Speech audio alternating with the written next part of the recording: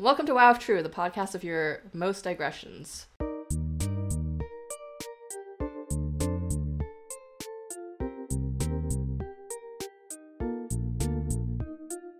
Welcome to Wow If True, the podcast of your wildest memes. We're your one-stop internet culture shop, here to dissect what's going viral, why we care, and how this might affect our real human lives. I'm known mushroom hater, Isabel. And I'm Amanda, and I don't know why this is relevant, but I do like mushrooms, want to put that out there. Anyone could be famous on the internet, so why not us? It's literally not relevant. I just learned the other day that a couple of friends were making fun of me for hating mushrooms, and I was like, you know what? That's fair. So I would say I'm a known mushroom enjoyer, I would say. Like, after this podcast, I am probably going to go to the farmer's market and buy some very weird mushrooms. But I understand when people don't like mushrooms, because if you don't cook them well, then you just kind of have this, like, squishy fungus. Yeah, it's like a texture thing mostly for me. I'm just kind of like, I am not about this. Yeah. Texturally, and also, I feel like was mushrooms. I almost said Russians, I guess. No, because I was gonna say with mushrooms, it's Russian roulette, and like whether when you get them from somewhere, whether they're cooked in a way that's like, this is fine, versus this is texturally unpleasant. So it's easier just to avoid the whole subject altogether. This is the same with Russians. Just kidding. Damn. Love and light. Well, in other news, keeping with our countdown, we are now 6 episodes away from 69. You know, as it gets closer, I'm like, oh god, we're gonna really have to make 69 good, or else, like, this countdown will have been so anticlimactic. Yeah. Episode 69 is when your favorite meme podcast, Wow If True, explains to you what happened with Silicon Valley Bank. Which is what everybody, you know, is desperately wanting to hear from us. Yeah, the banks have melted down. You know, like, I feel like a lot of things are melting down this week and last week, and we are kind of just swerving all around it, because it's like, we did talk about, like, should we talk about Silicon Valley Bank? Should we talk about finance? ? Yeah, but then the thing is, like, to pull back the curtain, the discussion that we have is, like, are people listening to Wow If True for explanations on Silicon Valley Bank? If it was impacting, like, normal internet people in a weird way, maybe, but I feel like it's just kind of, it's just sort of impacting startups that use the bank to, like, do payroll, which sucks for, like, random startup employees, but it's getting figured out. It's fine. Yeah, like, I mean, I do think, like, maybe what we could talk about later, and we talked about this, pulling back the curtain even further, is that what's interesting is the internet's response to Silicon Valley Bank. But if you're here for, like, serious discussion on, like, how the finance system works, this is actually not the podcast for it, and you should log the fuck off. Yeah, go listen to Equity. Yeah.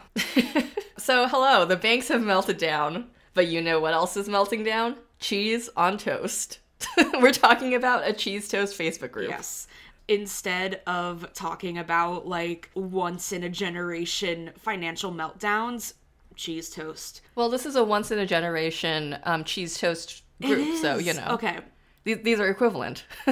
So, to tell the personal story here. So, I like when my friends, or even just listeners of Wow If True podcast, you are all my friends. I mean, parasocially, maybe, but you know what I mean. We're buds. I like when people tell me about weird things on the internet, because I write about weird things on the internet, and we have a podcast about weird things on the internet, but, like, it is impossible for one person to just know all of it. So, to set the scene, I am at a restaurant in Chinatown that has robots. The robots are delivering us our food. And my friend Chase, who was on episode 2, 3, or 4 of this podcast, I don't remember, says to me, "Do you know about cheese toast?" And I'm like, "No." And this has been going on since January, and she only just told me about it, like, a week ago. And I am pissed, but it's okay. So, the story of cheese toast is that this guy named Scott, who is, like, a 60-year-old retiree, he just retired in July, and he is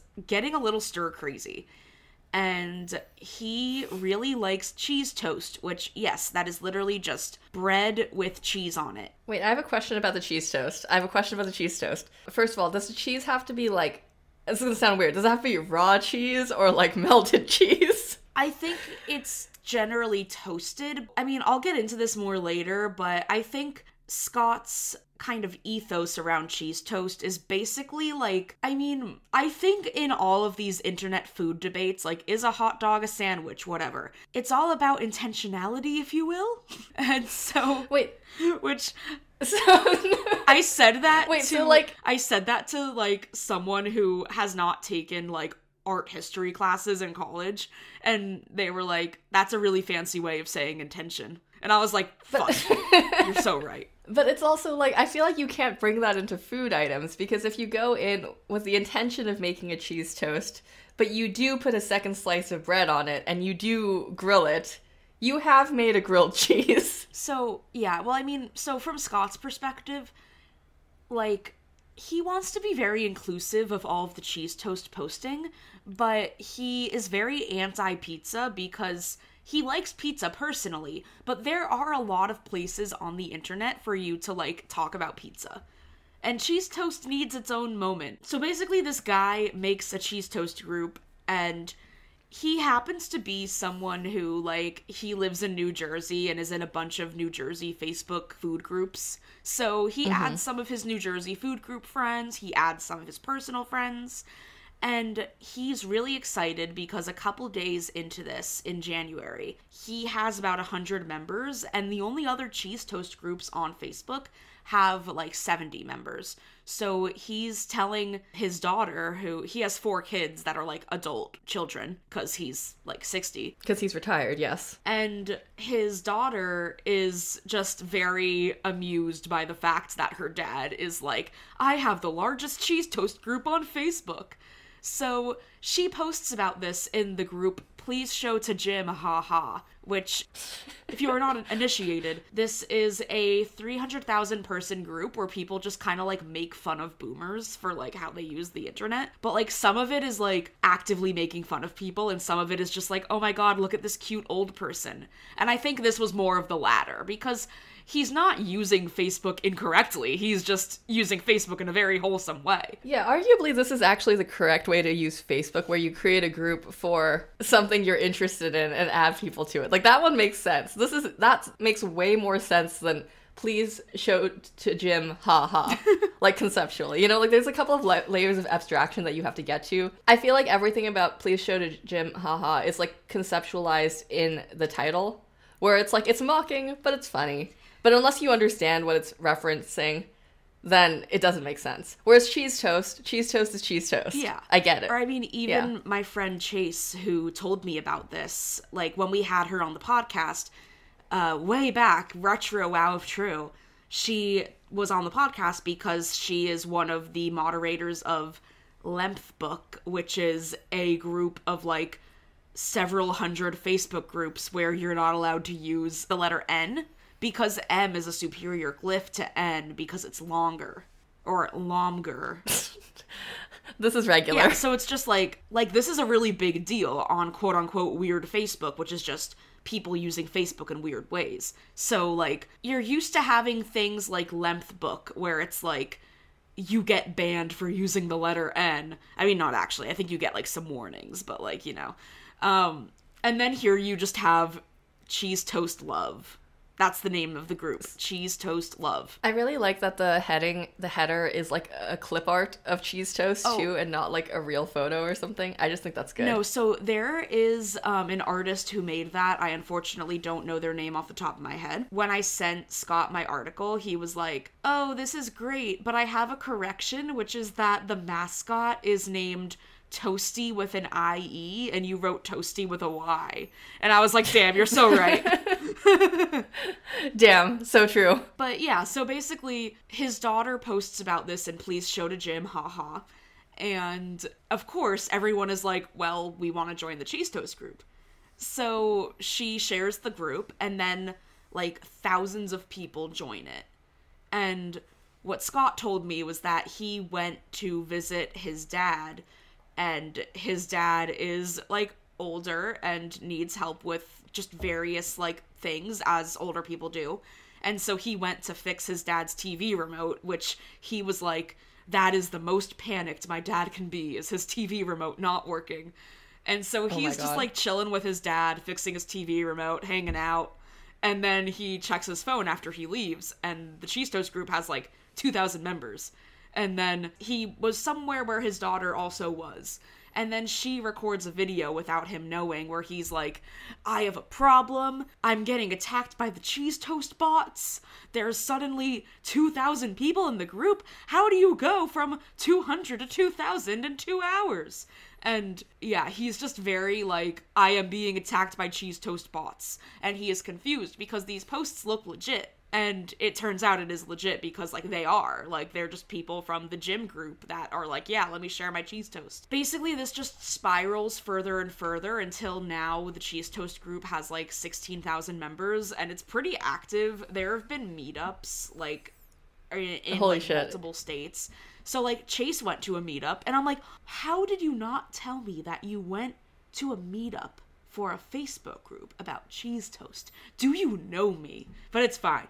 It's fine. You know, Chase made up for it. We're fine. I'm detecting like a little bit of salt here. Just a little bit. Yeah, I mean, it's not a big deal because ultimately I am the first person to cover cheese toast. So I did get the scoop, if you will. The scoop of cheese. But yeah, so cheese toast is going well. Scott's trying to grow his TikTok. He's also just very cute on TikTok where he's just this guy being like, let me tell you about my cheese toast. So my first comment is that his daughter essentially like doxed his cheese toast group. Like in a good way, in a positive way. But like essentially that is what she did. Yeah. My second comment is, what is cheese toast? Oh, it's literally just like... Is it just like cheese on toast? Like, is there any criteria for this? I think in its purest form, it is cheese on toast. So, like, if you take, like, the shittiest piece of, like, Wonder Bread and, like, a Kraft single and toast it, that's cheese toast.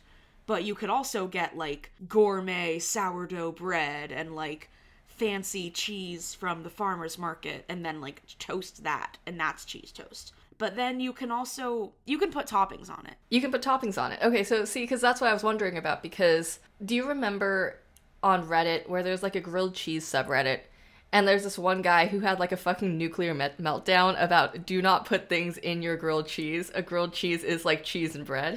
And it's like this like multi-paragraph breakdown. Like, it's in like a funny way. It's like a similar breakdown to like the Morios guy on Tumblr, if you remember that. Or someone is just getting very... Well, it's just the concept where someone is getting very vehement about an article of food. Yeah. And the cheese toast group seems like the opposite of the Reddit grilled cheese group. Do you know what I mean? Oh, yeah. In like their purity of substance, of their unadulterated cheese thoughts. I think this is also just because, like, Scott's intentions in making the group are so pure, and the members of the group so far have just kind of followed his lead, where, like, something else that has come up is that there are members in the group that are like, oh, I have an autistic child who doesn't eat that much food, and it's hard to, like, get something they want to eat, but they'll eat cheese toast. Or, like, even for me, like, I think a lot about, like, when you're really exhausted or really busy or just, like, not feeling like you are able to feed yourself, what are easy things you can make? And I think cheese toast falls into that, because for me, the distinguishing factor between cheese toast and grilled cheese is that with grilled cheese, you are presumably using a pan, and then you have to clean the pan. But with cheese toast, if you put it on tinfoil and then put it in the toaster oven, you just throw out the tinfoil. You're good. This is true. That's actually a big consideration here. Yeah. You know, anyway, I'm pro cheese toast. Me too. Speaking of people getting really angry on the internet about really mundane things, can I tell you about, like, a weird hill that I died on, in, like, March 2020. You know, I think we were really all dying on some sort of weird hill in March 2020. But yes, go on. This wasn't that big a deal. I did post a comment in a Facebook group. Basically, Animal Crossing had just come out, and people were talking about, like, manipulating the game to get their favorite villagers.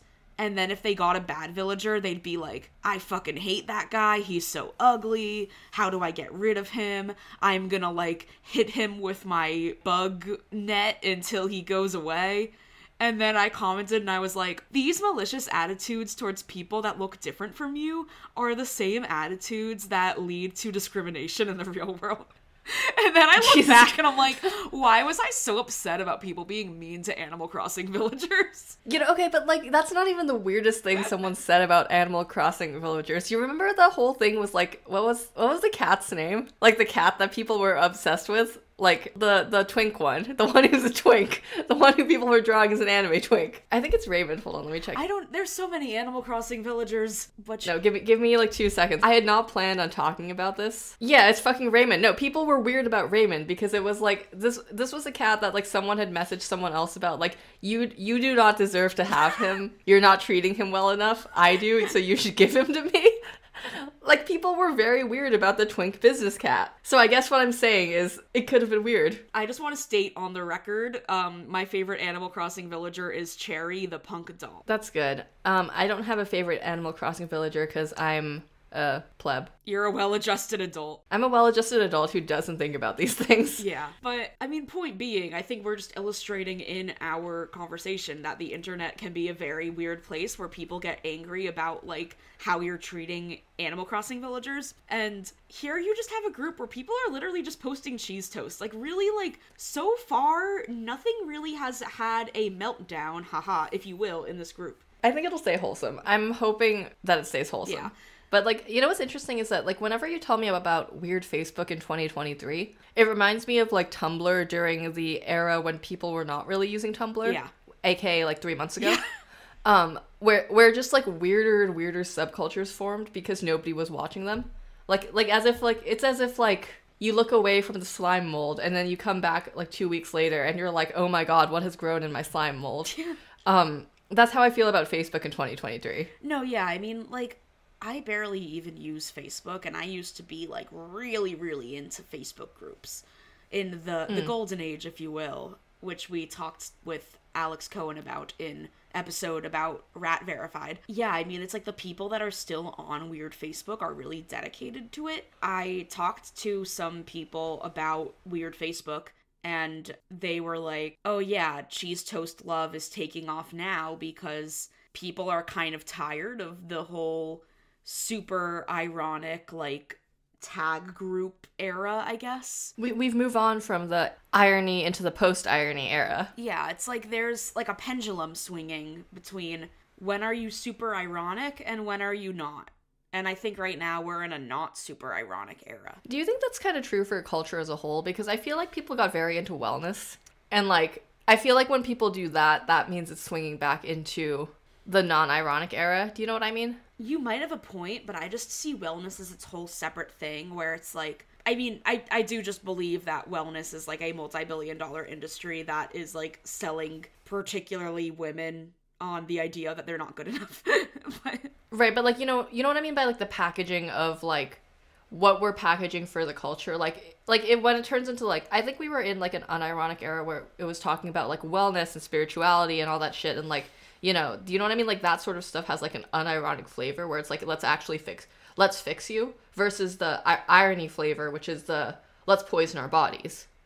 And, like, actually, arguably, we might be sliding back into the irony era because, like, Y2K fashion is back. And I think Y2K, in retrospect, was one of the peak irony moments, which I did not understand because I was 4. Same.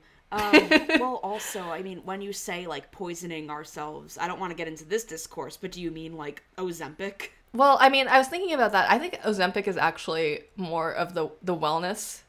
I think Ozempic is in the wellness camp. Do you know what I mean? Where it's being sold as, like, this will fix your body. Yeah, because then again, a lot of these wellness things, like the dusts or whatever, it's like celery juice. I don't know. Listen to Maintenance Phase, guys. No, but like that's what I mean. It's like this is all like an unironic thing as opposed to an ironic thing, where it's like this is actually supposed to fix you versus like is it cool to do cocaine or is it cool to drink green juice? That's I guess the distinction I'm making here. I mean, the thing is that I often think that the green juice and the cocaine people are the same people. No, but like what I mean is that like what is the culture telling you is cool? Like, do you know what I mean? Where it's like, is it cool? Like, I'm talking more about like how like non-alcoholic wines are a thing now. Oh yeah. Versus let's drink a lot of wine. Yeah. Well, I'm just curious, like, what would you define as ironic wellness? That's what I'm saying is that I don't think there is like the wellness industry. I think isn't is in the non-ironic camp, if that makes sense. I gotta make a chart. Where's Roshan when I need him? I mean, I guess maybe ironic wellness would be like hot girl walks. Yeah, like hot girl walks would be ironic wellness, but I mean more just that like the wellness industry is selling you something based on the idea that it will work, not that it will not work. Yeah, for sure. But then I think on TikTok you see, like, quote unquote, I guess if we wanted to talk about ironic wellness, what it would be is stuff like people making playlists of Marina and the Diamonds for your hot girl walk. Yeah. Like, that's ironic wellness. But, like, the idea of wellness is unironic versus the idea of, like, I'm trying to think of a good, like, counterexample to that, but I can't think of anything right now, so maybe we'll come back to this unless you have thoughts. Yeah, well, for the uninitiated, mainly my mom who listens to this podcast, the hot girl walk is, like, you're depressed and you don't want to do anything, but you know that if you go for a walk, then you'll feel better. So it's ironic because it's, like the hot girl walk implies it's like you have your shit together. Like, you are so good. You're going on this hot girl walk. You're wearing your hot exercise clothes. You're looking great.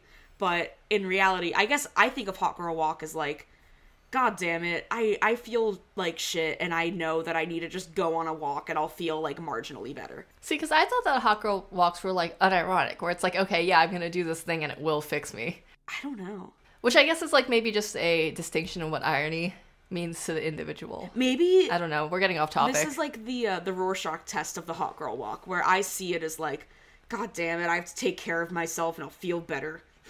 Because that's where I'm at. I mean, I also don't go on hot girl walks, despite thinking I should probably go on a hot girl walk, so you know how it is. Yeah. Also, yeah, the Ozempic stuff is like mad dystopian. Oh yeah. That's all I have to say about that. It sucks. Everyone should go read The Pill by Meg Ellison, because it pretty much predicted this. Yeah. Like 2 years ago. Everyone go read Aubrey Gordon's books. My emotional support, Aubrey Gordon.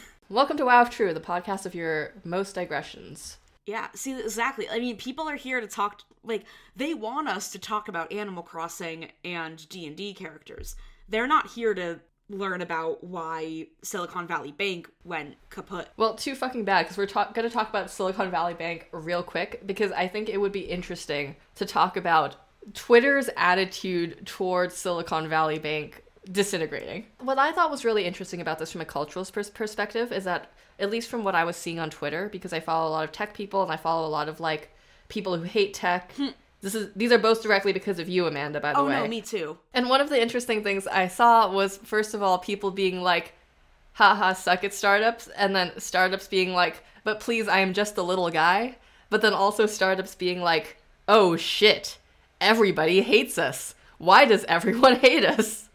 And I just thought that was a really interesting cultural moment tied to this financial situation. Yeah. So basically, when banks are FDIC insured, it's like if something goes down, you can get up to $250,000 back, which like probably like 99.9% of people don't have over $250,000 in their bank. I mean, I made up that statistic. Don't quote me. The majority of Americans do not have more than $250K in the bank. If you have more than that, congratulations on your good fortune, or you're a company. Yeah.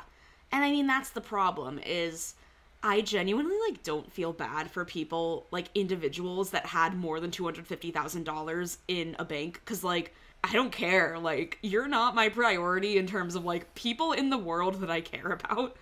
But I mean, if you're a company, I actually have a bit more sympathy, because people that work for startups aren't inherently, like, tech bros. Like, there are normal people that work for startups, and if they're not able to, like, get paid because their company's bank, like, lost all of its money, then that kind of sucks.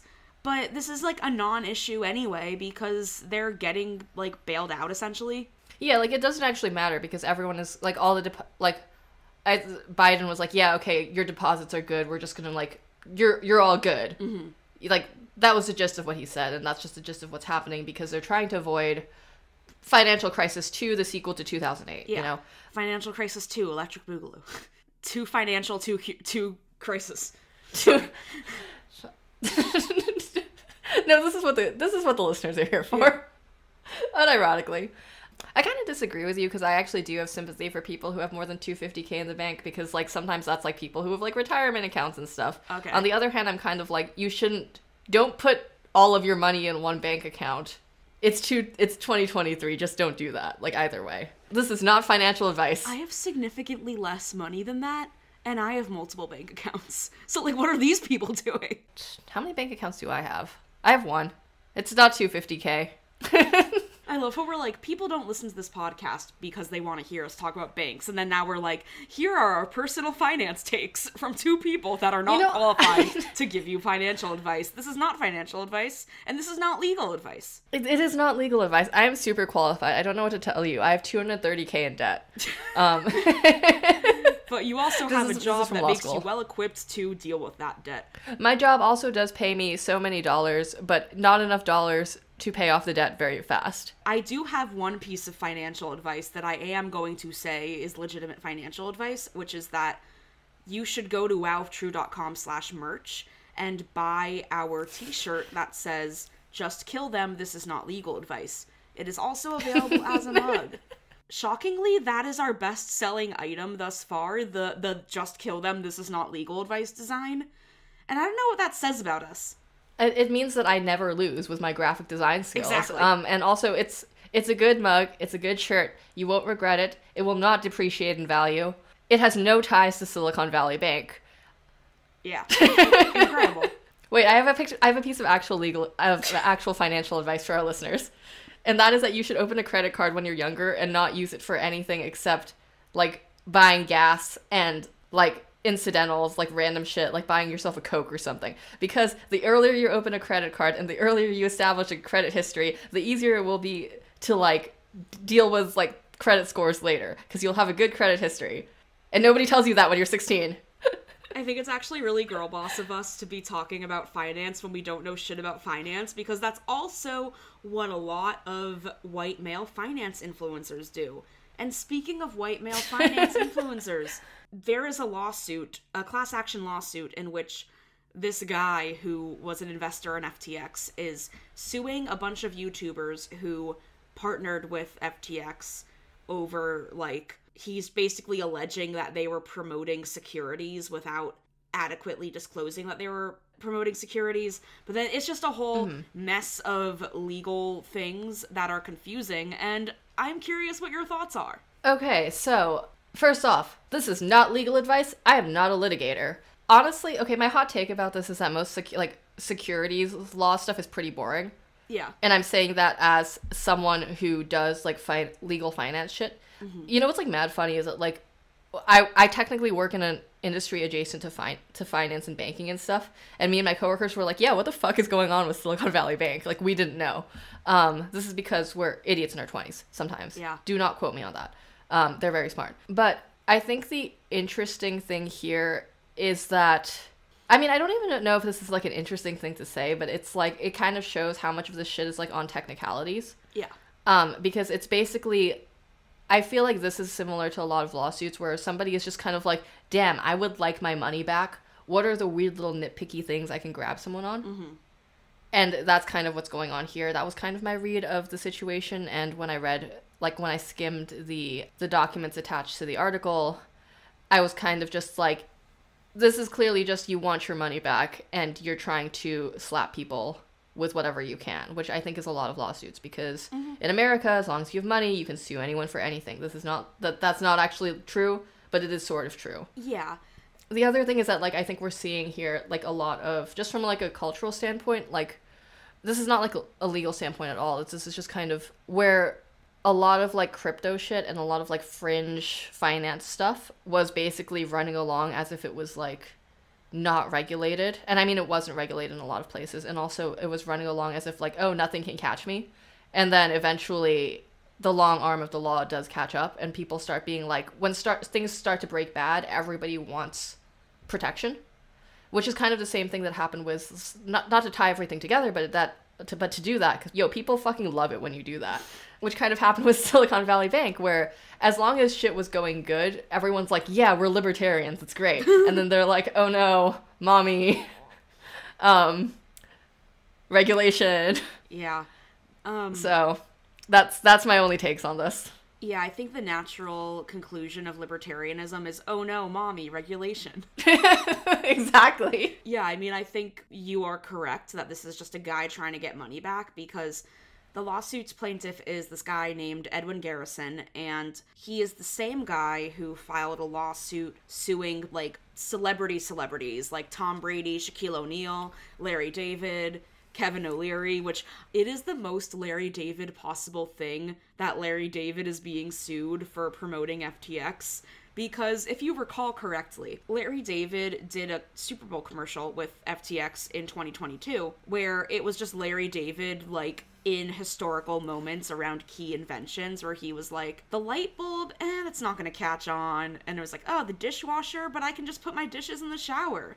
And then it's him being like, crypto, I'll pass. So, like, the whole commercial is about Larry David being skeptical of crypto, and now he's getting sued for promoting crypto. Wait, that's that's really good, actually. And it's just like, if you have seen any episode of Curb Your Enthusiasm, like, this is the most Larry David-ass shit that could ever happen to Larry David, and I think it's very funny. Yeah, but so, like, I mean, the thing with FTX, which I think we did discuss on the podcast, basically massive crypto exchange that turned out to be doing many fraud, and now went poof, and a lot of people got fucked over. Yeah, and then, like, they're not immediately getting their money back, to my understanding, whereas bank people are.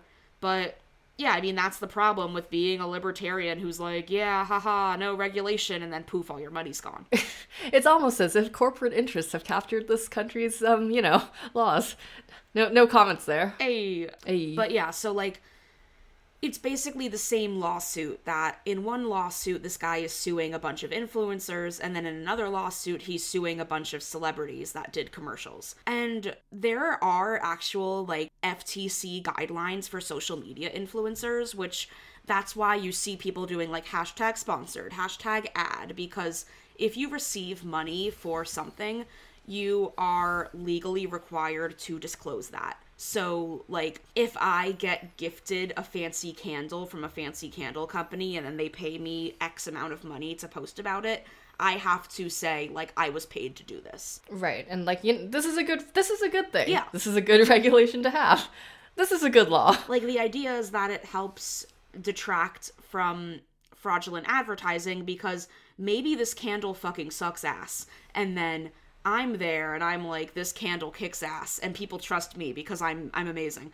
And damn, that was the most, see, I can't even say I'm amazing as a joke without being like, well, what does that mean? Anyway, I just went down the whole thing. Are you good? No. Okay. If I promote a candle that sucks and I don't say that I was paid to promote it and the candle sucks, then I'm in trouble. And it's even more troublesome when you are promoting a security, because then there are more guidelines around, like, how much you have to be like, yo, this is a security, this is, like, a financial thing, I'm not a finance person, I'm just Kim Kardashian.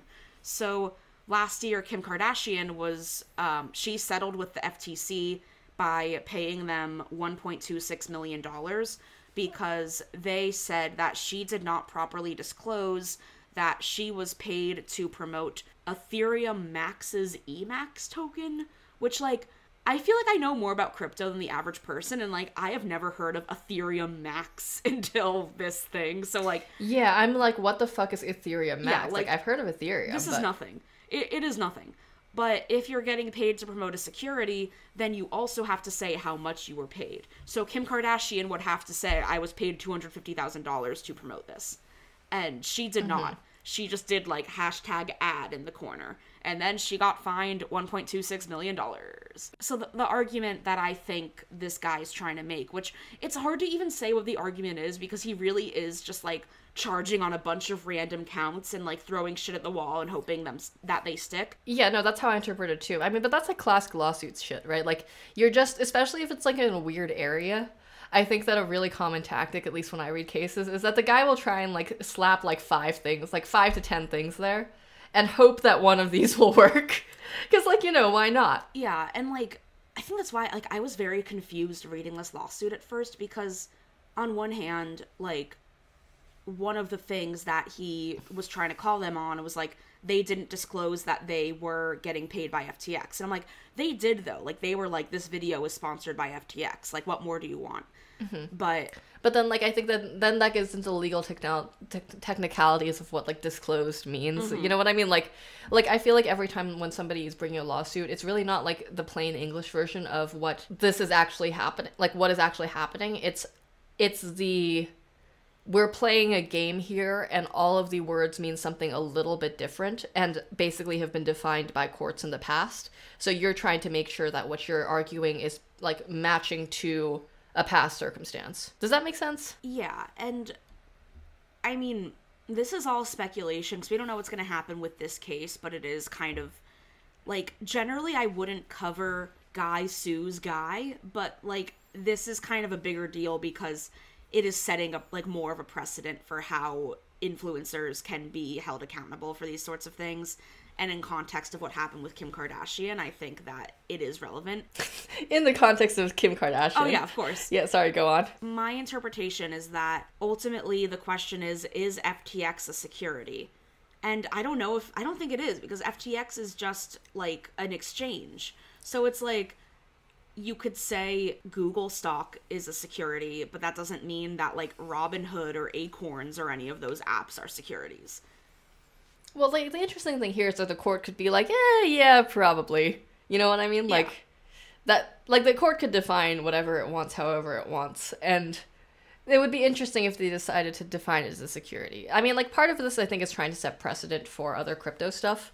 Do you know what I mean? Like, I think that might be why it's interesting, because it's like, oh, shit, like, how is crypto going to be treated by the legal system? Because I don't think people think that the legal system is going to treat crypto well. Also, like, the crypto bubble's over and everyone's kind of, like, soured on it. Do you know what I mean? So there's a lot of, I think, cultural anxiety within that space around that. That's just speculation. I don't really deal with crypto anymore. Like, honestly, I feel like AI is the new crypto. Oh, yeah, for sure. In the sphere of influence it holds in people's minds. Yeah. Speaking of AI, keeping on the law theme, I had an AI training at work. Incredible. Which is, like, a crazy thing to be doing to begin with, because it's like, let's talk, like, literally I had a ChatGPT 3 training at work before ChatGPT 4 was announced, like 2 days before. And it was basically how should we integrate ChatGPT 3 into our workflow, or, like, how do you, like, here's the stuff you can do with it and here's the stuff you can't. Obviously, a lot of it was very, like, it made sense. It was like, don't put any client information in,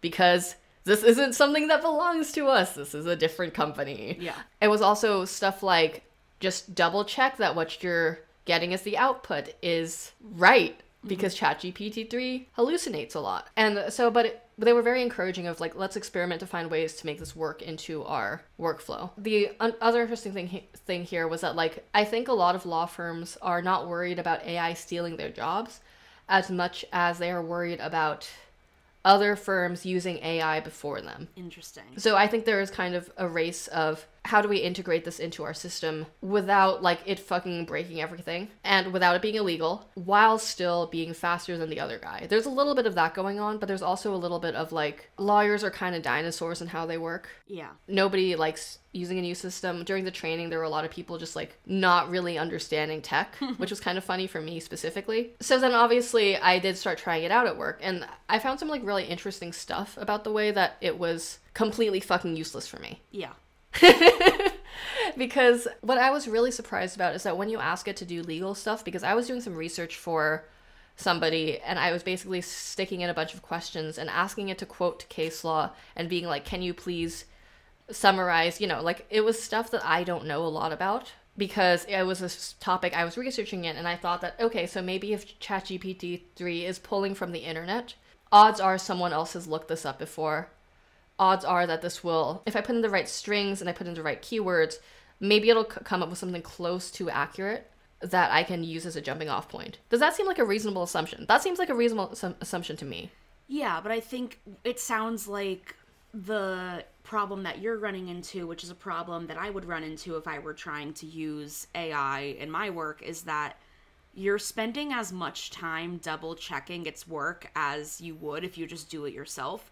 And what you do yourself is probably going to be better quality research and writing than what an AI can do, because we are trained professionals with jobs that require a lot of training and professional skills. Right. So no, so here's what's interesting. Here's what actually happened. So the first question I'm asking it, I was asking about whether the specific law exists in New York and whether it can work. It spit out a beautifully coherent answer that quoted the case law, that gave me a list of cases that were properly cited and stuff. And then I was like, this seems reasonable. I go to look it up. Here's what I find in the actual legal database. First of all, it's quoting to real cases. It is completely making up the content of them. Oh my God. Every single time.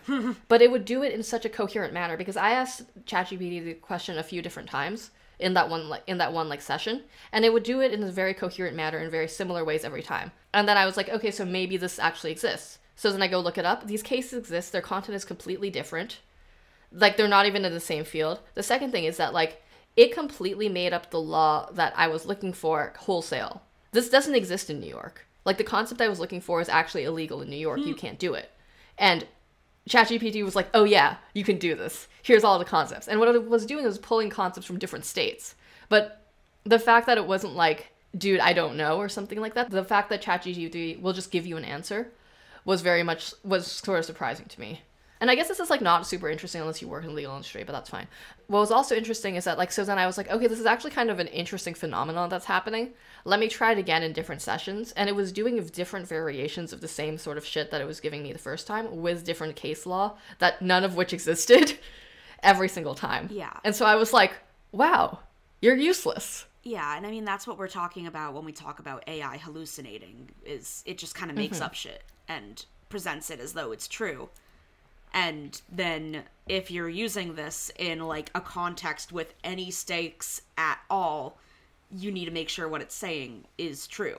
And I mean, even, like, as I've played around with it, just as, like, I mean, I've written about it, so I should play around with it. And I had done things like write 10 headlines that would appear on a technology blog.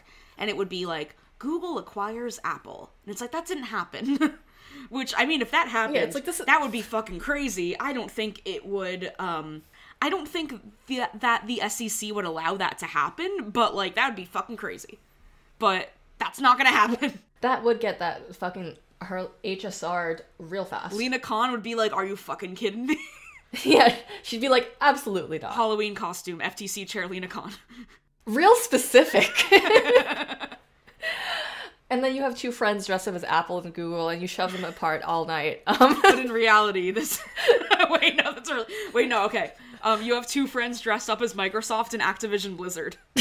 Wait, that's good. God, we're this so fucking funny. This is a very funny. specific podcast. Oh, Yeah, no, so that was my ChatGPT 3 experience for, like, the legal industry, where I realized that this won't work. My job is safe for at least another year. But, like, okay, what it made me worried about is that integrating this into a search engine now suddenly seemed like an even worse idea than it already did. yeah. So that's where I ended up on that. Don't use ChatGPT 3 to look up legal stuff. I guess that's all I've got for you. Yeah. So then GPT-4 got released, which is, you know, it's more sophisticated than GPT-3, as its name would suggest. There was, like, a tweet that went viral, ironically, from a Wharton professor, which for us specifically is very funny. And it is a screenshot from the research behind GPT-4 that shows how GPT-4 performed on standardized tests like SAT, LSAT, GREs, AP exams, sommelier exams. Which, okay. Wait, yeah, can we talk about the sommelier exam? Why is that there? Why did it score so high? Contextually, ChatGPT 4 scored so high on the sommelier exam. It can't taste. It can't smell. It doesn't have organs. But, like, I haven't looked it up. Okay, like, presumably it's just, like, a written test, but what? Okay, I need to look up what is the intro sommelier exam. Well, so it is administered by the Court of Master Sommeliers. What? There's a court of math? Who are they? I think, okay, so one of us needs to become a certified sommelier. Obviously, this is the next step for WoW True. Yeah. I wonder how much it costs. It probably costs so much money, but I just want to know. Alright, here's a course in Philadelphia. Okay, it's on April 19th at a steakhouse. It is 8 a.m. to 6 p.m. The test to get certified is $650. Holy shit. Okay, everybody subscribe to Wow if True on Patreon so we can have enough money so one of us can go take the sommelier exam. Oh my god. I mean, it's like that Parks and Rec episode where April just makes up things and then passes. But, damn, so yeah. I mean, I feel like one of us could do that. I think we could do that. Apparently ChatGPT can, but that's not the point. I just think it's extremely funny that it took a sommelier exam of all things. But people are freaking out because it is scoring in, like, the 90th percentile on SATs. But I don't think that matters. No, yeah, like, we've talked about this a little bit, but, like, this really just speaks to how perhaps exams are bullshit. Like, it also scored very high on the LSAT and the bar exam, and that's what my friends have been talking about, because lawyers. Mm-hmm. And the general consensus there is that, yeah, both of these things are kind of bullshit. We don't care that much. Yeah, and, like, my theory also is that, at least for exams of this nature I've taken, like SATs and AP exams, there are so many practice tests online. Like, the College Board will put up, like, here was the AP exam from 2010, and you can, like, do it as practice. Right, like, it's not surprising that, like, the AI is able to scrape all the data that people have put online, because people put a lot of data online about these tests because they're worried about it. Mm-hmm. What is very funny, though, is that the only AP that it failed is AP English Language and AP English Literature. Hell yeah, Hell English yeah. major supremacy, Yeah. let's go. We can read things critically, like lawsuits. What I really like about this is that there's no improvement Yeah. from any of the, like, versions of GPT 3, 3.5, 4 with no vision, and then 4, which are listed here. Like, most of these things show a significant improvement over time, or at least slight improvement. Solid 2s. Solid 2s for AP Lit and Lang. It does not get better. It does not learn. Yes. Like, I'm anthropomorphizing it a little bit, but, like, it doesn't learn. I guess the same thing happened for AP World History, but it started out as a 4 there, so I don't think that counts. Yeah. Like, for example, the AP Chemistry exam. On GPT 3.5, it got a 2, and then on GPT 4, it got a 4. And, like, okay, yeah, like, there was improvement there. But it's 2s all the way down. It got a solid 5 all the way through for AP Psych. What does this say about Psych? As someone who got a 5 on the AP Psych exam and did skip class a bit more than one should, it's just all I'm going to say there. But have you seen the discourse online about people being like, oh, maybe it's not the tech workers who are safe, it is, and the knowledge workers who are safe in the coming robot apocalypse. It is people with, like, critical thinking skills who were, like, you know, fucking English majors and shit like that. Yeah. And can I just say that I feel so vindicated? I feel so fucking vindicated. Oh, yeah.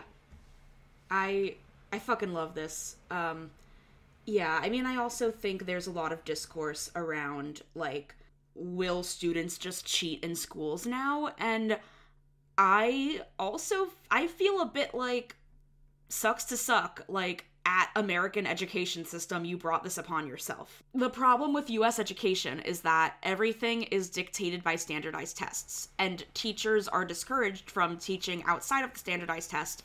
And then also it's like, students aren't going to be motivated to actually do their work instead of using online tools that maybe give them shortcuts because they're just not motivated because they are disillusioned by school. And teachers aren't motivated to make their students not disillusioned by school because they're all being paid, like, barely enough like to $4. survive. Yeah, they're all being paid $4 and, like, getting... Like, it's specifically $4. No, I mean, but... We treat public education teachers in this country like shit, and we can't really blame them for not, like, going above and beyond to, like, reach the kids or whatever. Like, most public school teachers are simply just like, how do I pay for, like, my cavity filling? Because they can't, because they get paid nothing. There's a larger issue here, which is that the social contract around education is broken. Mm-hmm. Throughout both, like, the like, grade school and then college level, where you can't have it both ways, where this is both a business and something, like, that's supposed to teach people stuff. Do you know what I mean? Where it's like, of course a student is like, what I'm learning doesn't matter, getting the grade matters.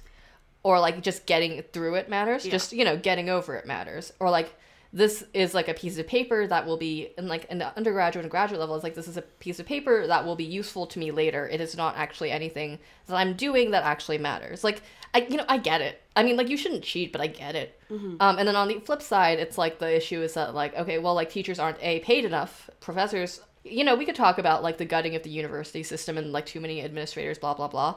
Like, there's issues here. Like, what I'm saying is that AI is only exacerbating an existing problem. Yes. It is not something new. Yeah. Like, it is shining a light on the fact that, yeah, dude, all of this is broken in some fundamental ways at this point.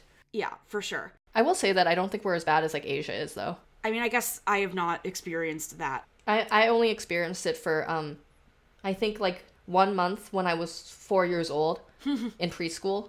And then a kid was mean to me and hit me with something, and then my mom was like, we're not doing this anymore. Aw. But they did give me candy. Very funny, because now I literally have a podcast where I talk too much about, like, nothing, but I had a problem in preschool in which I wouldn't talk.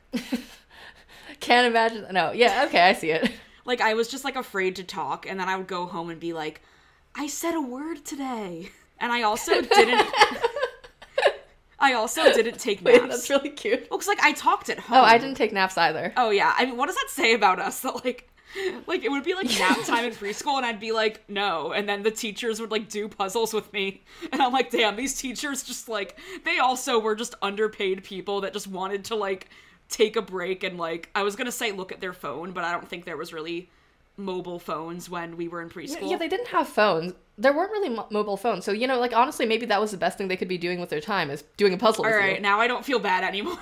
Yeah, see, there you fucking go. We've solved it. Damn. I would read books during nap time instead of napping.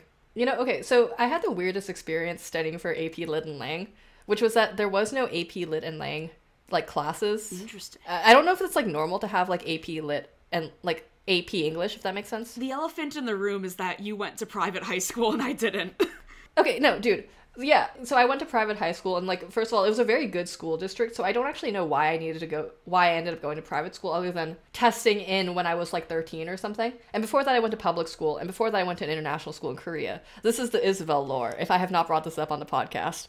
It is interesting to talk to you about this, because you have experienced, like, every aspect of education. Yeah, you know what else I did? I did Montessori, too, when I was 3. Damn, I'm jealous. Yo, Montessori kind of fucked, because you can kind of just do whatever you want all day, except it's like, it's an educational shit, but it's like educational shit when you're 3 is like, learn how to tie a knot. Yeah. Highlights about Montessori: they teach you cursive before regular writing. I don't know why, but they also teach you to read when you're like 3 or 4. I learned how to read when I was 3 without Montessori. I only know this because of the aforementioned cursive, because I look back on my time and I'm like, why did I know cursive? Which leads to because, like, if they're teaching you to write, then I guess they're teaching you how to read. I think that's how that works. I don't actually remember most of this. The third thing is that I had one friend and then he moved away. And then that's when I learned that you should have more than one friend or else you'll get fucked. Damn. That's fucked up. His name was Winston, and if you're out there, hi. I know you moved to New York, because my mom told me that. I feel like I had something... Oh, wait, I was going to say, like, what happened with my AP Lit Lang experience, because I thought it was pretty unhinged. Yes. The way that AP Lit and Lang worked at my high school was that there was no class for it. You couldn't take, like, AP English. They just didn't have it. So what people would do instead is, like I think the semester before the class was that, like, one of the teachers ran a before-class workshop for AP Lit and Lang, like, 3 times a week or something, that started at, like, 6:30 or 7 in the morning. Oh, God. Something like that. Like, which is, like, I guess that's, like, that's high school, right? Like, and so it would be, like, everyone who's, like, a gunner about things, like, everyone who's, like, a little bit too aggro, who's horny for it, who wants to do well on who is thinking about taking the AP Lit and Lang exams, despite there not being a class for AP Lit and Lang, in this room, while, like, Mr. Keating would just, like, go through basically old exams. But also he would always get really off track, because Mr. Keating was unhinged. Because, I feel like to be an English teacher in high school, you are kind of unhinged. Oh, yeah. That was my AP Lit Lang experience, and I got 5s on both, so it did work. Yeah. However, I had to get up really early for it. I don't know, my school just had AP Lit and Lang classes, and I took them. And, yeah. To clarify, like, I think everything else you could take at my school was regular. This was just the one weird guy. Yeah. So, I will end on a legitimately funny story. So, in 2019, I was working at Penn, and in our job, we, like, very tangentially, like, worked with Penn admissions. Like, I would give tours of the writer's house, which is like a writing thing at Penn, to prospective students that were interested in writing. And I would just like talk to these stressed out 18-year-olds and just be like, hey, it's chill, like you'll be fine, whatever. And so as a result, we got invited to the Penn admissions holiday party.